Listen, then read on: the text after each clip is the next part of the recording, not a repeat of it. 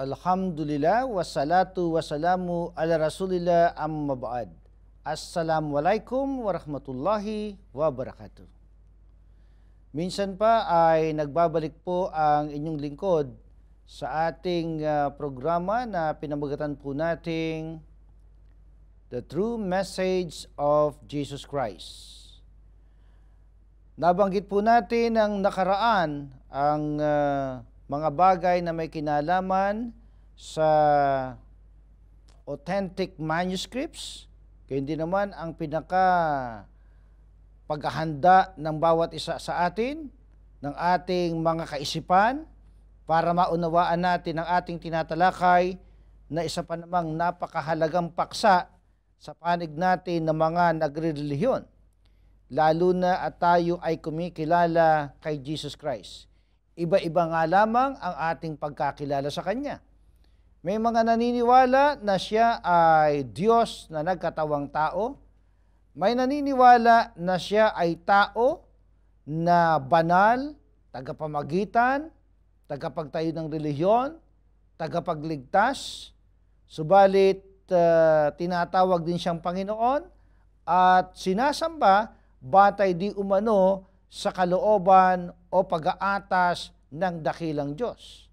At sa panig naman ng mga Muslim ay naniniwala na si Jesus Christ ay isang napakadakilang propeta at sugo ng Diyos sa bansang Israel o sa kanyang kapanahunan.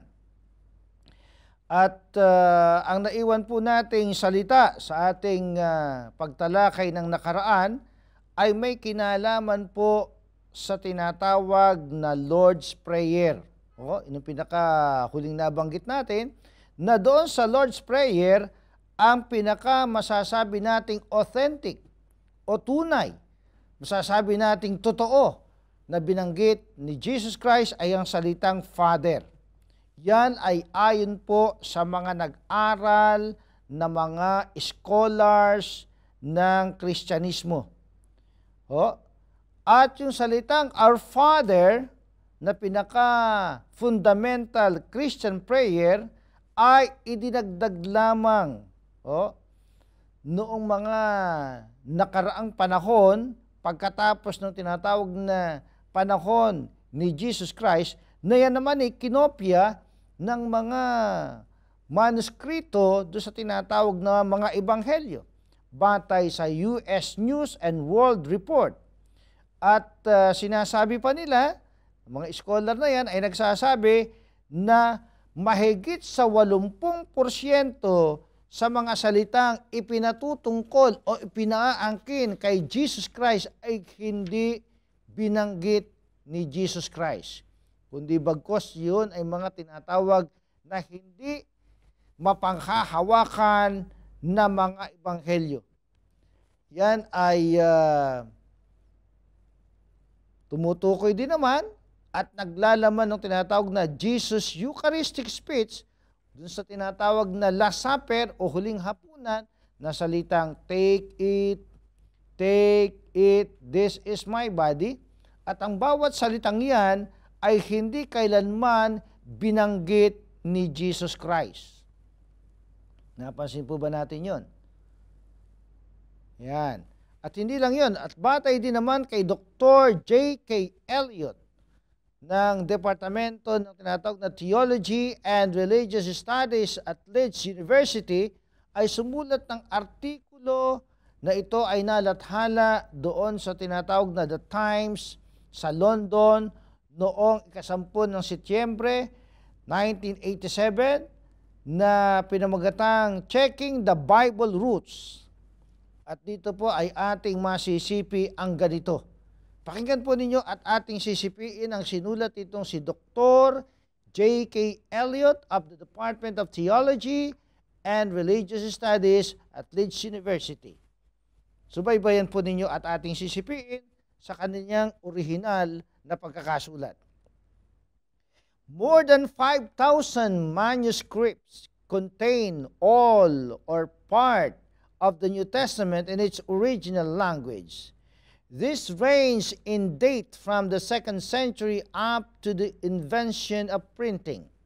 It has been estimated that no two agree in all particulars. Inevitably, all handwritten documents are liable to contain accidental errors in copying. However, in living theological works, it is not surprising that deliberate changes were introduced to avoid or alter statements that the copyists found unsound. There was also a tendency for copyists to add explanatory glosses. Deliberate changes are more likely to have been introduced at an early stage before the canonical status of the New Testament was established. No one manuscript contains the original, unaltered text in its entirety, in that one cannot select any one of these manuscripts and rely exclusively on its text as if it contained the monopoly, the original words of the original authors. Sinabi pa niya, if one further argues that the original text has survived somewhere among the thousands of extant manuscripts, then one is forced to read all these manuscripts, to assemble the differences between them in a systematic way, and then to assess variant by variant which manuscripts have the original text and which the secondary text. Such a prospect has daunted many biblical scholars who have been content to rely on the printed text of earlier ages, in which the evidence of only a few favored manuscripts were used. Even many recent printed editions of the Greek New Testament and modern translations based on this usually follow this practice of building their text on a narrow base that is unlikely to be entirely original. Malinaw po yung narinig nyo na yan. Ano? Hindi po tayo ang may sabi niyan.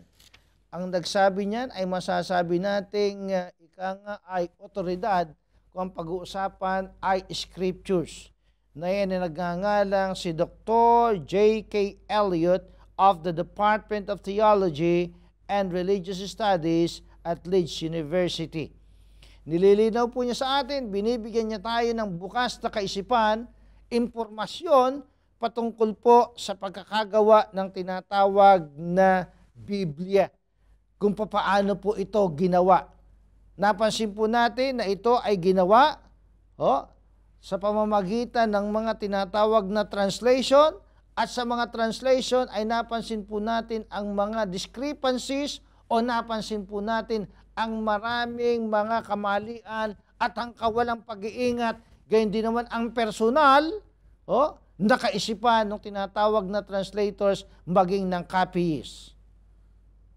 Kaya dyan mapapansin natin, hindi kalooban ng Diyos ang nakasulat sa Biblia, kundi mismo ang pinakasaloobin ng tao na sumulat nito o copyists nito o nag-translate nito.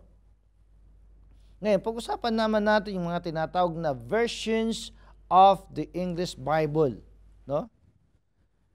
Sa tinatawag na preface, o pinaka-panimula, no? Tinatawag na aklat nitong versions of the English Bible, sa tinatawag na preface nito, doon sa tinatawag na Revised Standard Versions, the author wrote the following. Pakinggan niyo po ang sinasabi doon sa preface ng tinatawag na versions of the English Bible.